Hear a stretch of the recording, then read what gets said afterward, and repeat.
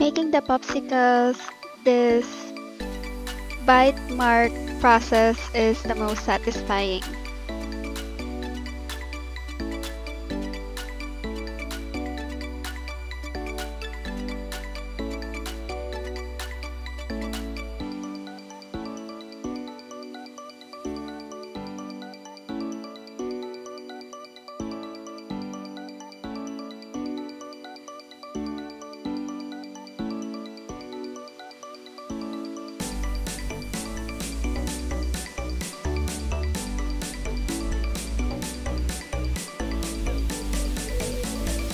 Add the blush to make it cuter and we're done.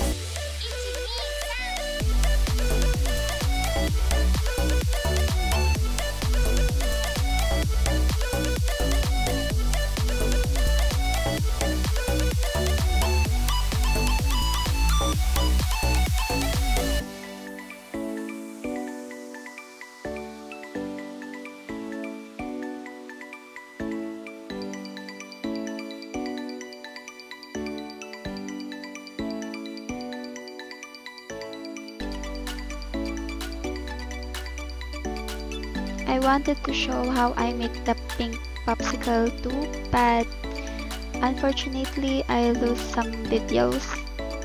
But as you can see, I do the same process like we did with the blue one.